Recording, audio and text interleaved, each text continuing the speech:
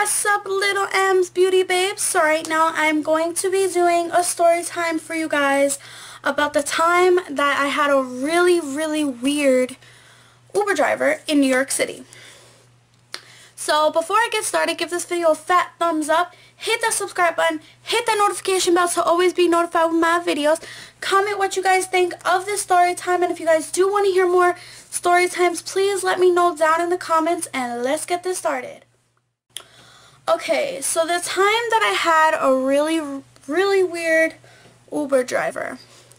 So pretty much I was at my boyfriend's house, and it was probably, what time was it? It was probably close to getting to 11 o'clock at night. And no, maybe like 10:30, 11, yeah. So I pretty much paid for an Uber to come to his house to pick me up, and I put it on his phone so he could track me, just to make sure, because I was a worrywart. That was my first time ever going in a cab alone in New York City. Like, anytime I went in a cab was with my mom when we lived out there, or like my sisters, like any of them. I was always with somebody, and that was my first time riding alone. And of course I get a weird Uber driver. But anyways, so I put it on his phone, and I was smart enough to do that because I didn't put it on my own phone. That would be really stupid of me. So I pretty much paid for it, and then, you know, me and my boyfriend were waiting downstairs, and the car pulls up, and I gave him my boyfriend a bunch of kisses.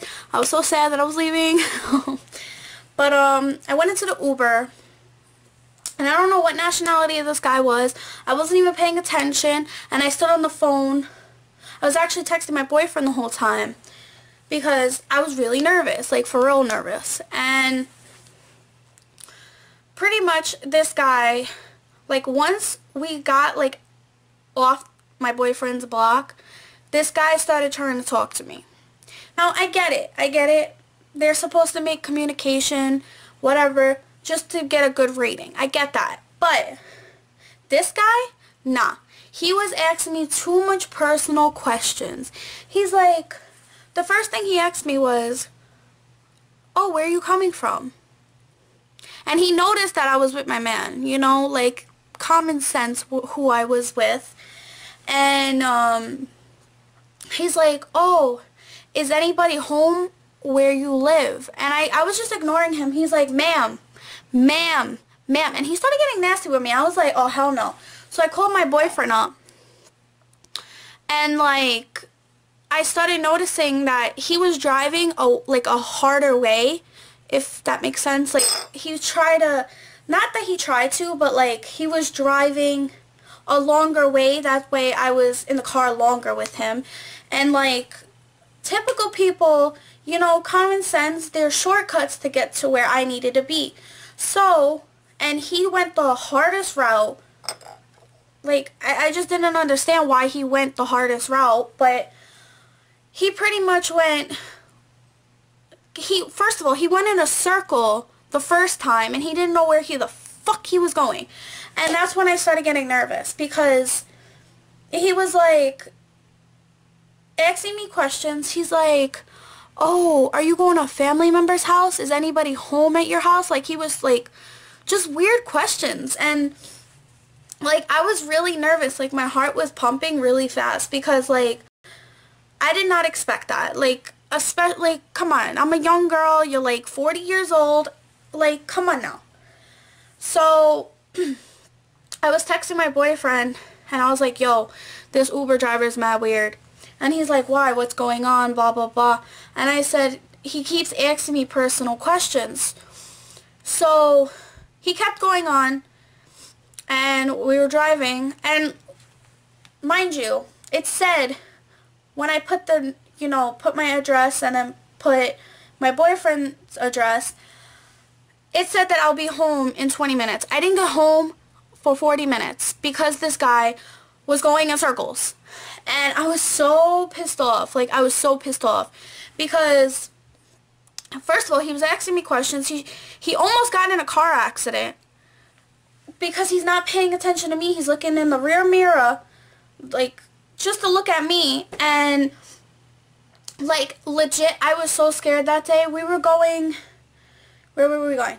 We were going like in this intersection, and this guy literally darted, like the cab darted, and it was like, you know, it was like a yellow light, so he's, you know, he was speeding, and then this other car came to turn, and thank God the other car stopped, because we were so close to getting hit that day. And he's like, oh, I'm sorry, ma'am, I'm sorry. I was like, what the fuck just happened? So after that, I was just like, whoa. And then he's still asking me questions like, oh, are you single? Can I have your number? Blah, blah, blah. And I was like, yo, get me the fuck out of this car. So finally, he gets to my sister's house and pulls up on the wrong side of the block. But I was like, you know what, at this point, I was like, right here's good, right here's good. And I got out of the car as fast as I can. And he was sitting there for a good 5 minutes watching me to see what house I would go into. I'm not stupid enough. I grew up in New York, so I wasn't stupid enough to show him like which house I was in, because he was just hella weird.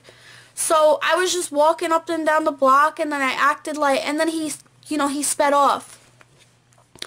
And then I called my boyfriend, like all shooken up. He's like, are you okay? And I was like, yeah, I'm okay. It's just, you know, this guy, he was like really weird.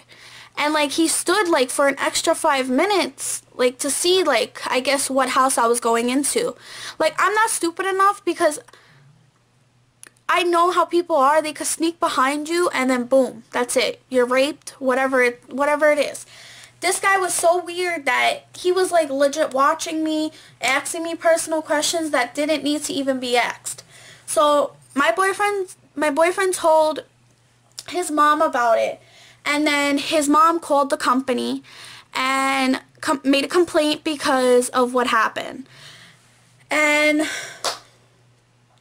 yeah, so I was pretty shooken up that day, and yeah, that was my weird Uber driver experience.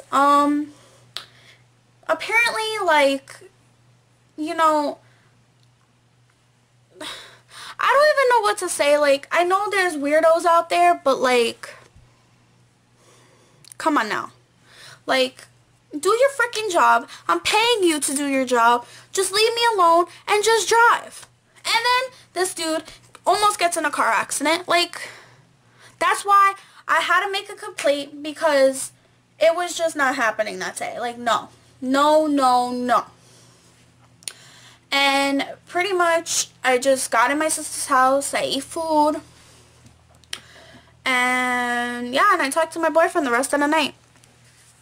So yeah, that's my story time. I hope you guys enjoy. Give this video a fat thumbs up, and I'll see you guys in my next video. Bye, guys.